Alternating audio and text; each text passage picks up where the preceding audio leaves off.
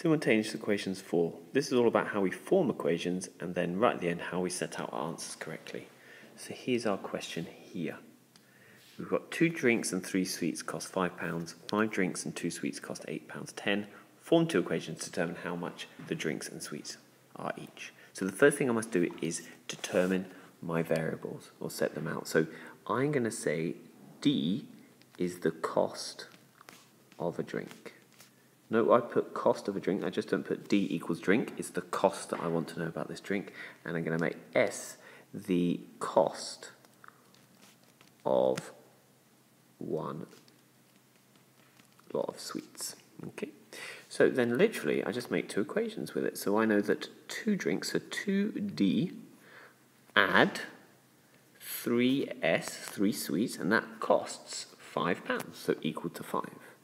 The second equation, 5 drinks and 2 sweets cost £8.10, so 5 times the cost of a drink plus 2 times the cost of sweets is equal to £8.10. So there's my 2 equations, and then I can solve them as shown by my previous videos. Lastly, okay, now let's think about what you would get at the end. So you're going to get that D is equal to 1.3, and you're going to get S is equal to 0.8. Well, remember this is all to do with money, so if I have to give my answers, I really should have D as £1.30 and S as 0.80 pounds or ATP. So here's our second example. We've got 2 tables and 2 chairs are 6 meters long, 1 table and 7 chairs are 6 meters long. Form 2 equations to determine the length of the chair and table. So first thing I must remember to do is to define my variables.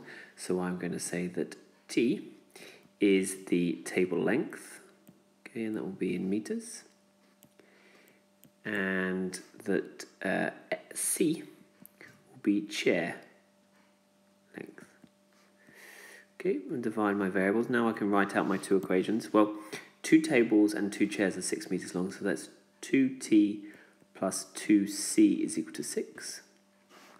And 1 table, so that's going to be T plus 7 chairs is equal to 6 meters long.